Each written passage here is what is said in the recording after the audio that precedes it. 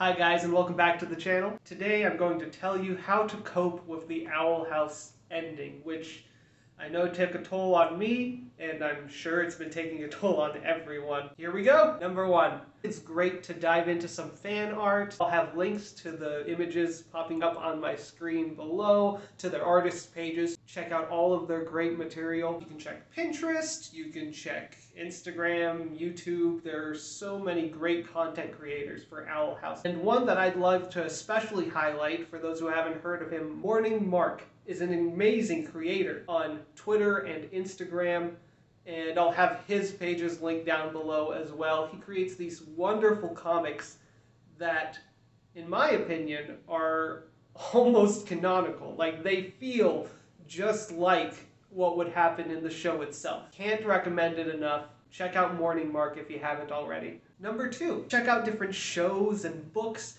that have a similar feel to the Owl House. And this goes for any show that you're ending. If you can get yourself hooked on something new, then usually that's a much better way to transition out of that sadness, if that's what you're looking for. Some shows that have a similar style to the Owl House are Amphibia or Gravity Falls. If you're looking for a good book, I highly recommend the book Fresh by Margot Wood. I absolutely love this book. My favorite book. I read it a year ago and it came out 2 years ago. It's the debut novel of author Margot Wood, and the main character is bi. It's got a bunch of great LGBT representation. It's quirky, it's fun, it's funny. Disclaimer, this book is probably best for people who are, I'd say, at least 16. It's got some mature themes. So if you're going to read it younger, be very careful and cognizant of that. Number 3, embracing the end. And what we've learned. There's a sort of sad happiness that comes from the end of a show you love. And to not let yourself feel it is almost a dismissal of what that show has meant to you in the first place. The Owl House is over.